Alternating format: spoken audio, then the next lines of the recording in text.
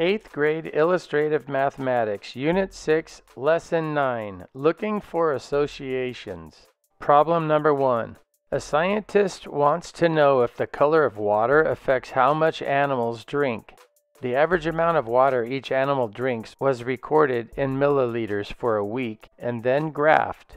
Is there evidence to suggest an association between water color and animal? No. The relative frequencies of the animals drinking each color of water are about the same, so there is no evidence of association. Problem number 2. A farmer brings his produce to the farmer's market and records whether people buy lettuce, apples, both, or something else. Make a table that shows the relative frequencies for each row. Use this table to decide if there's an association between buying lettuce and buying apples. First, let's figure out how many people bought lettuce. 14 people bought lettuce and bought apples, and 58 people bought lettuce and didn't buy apples.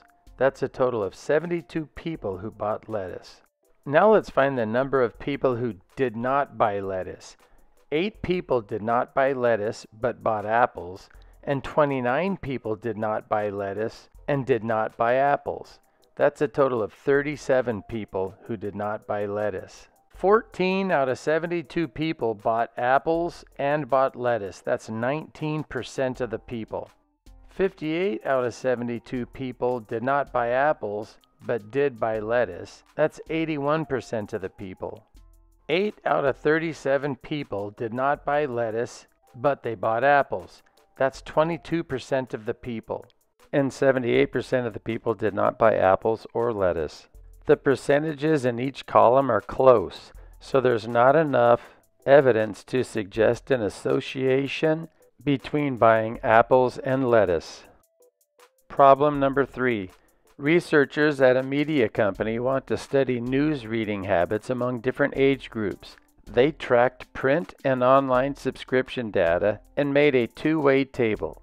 A. Create a segmented bar graph using one bar for each row of the table. These segmented bar graphs represent the percentage of media for each age group. The yellow section represents internet media, and the red striped section represents print media. B. Is there an association between the age groups and the method they use to read articles? Explain your reasoning. Yes, there is an association because the segments of the bars are not very close to being the same size. Younger age groups use internet articles much more than print articles. Older age groups use much more print articles than internet articles. Problem number 4 from 8th grade Unit 6, Lesson 6. Using the data in the scatter plot, what is a reasonable slope of a model that fits this data?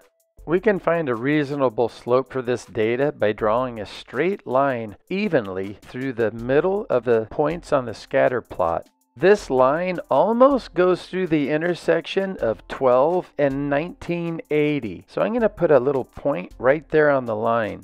And this line also almost goes through the intersection of 16 and 1990. So I can put a point right there too.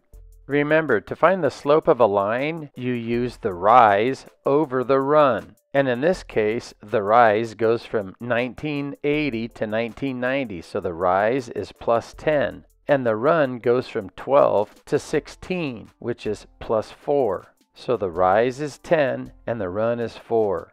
The slope is 10 over 4. Since 10 divided by 4 is 2.5, then we can say that the slope of this line is approximately 2.5.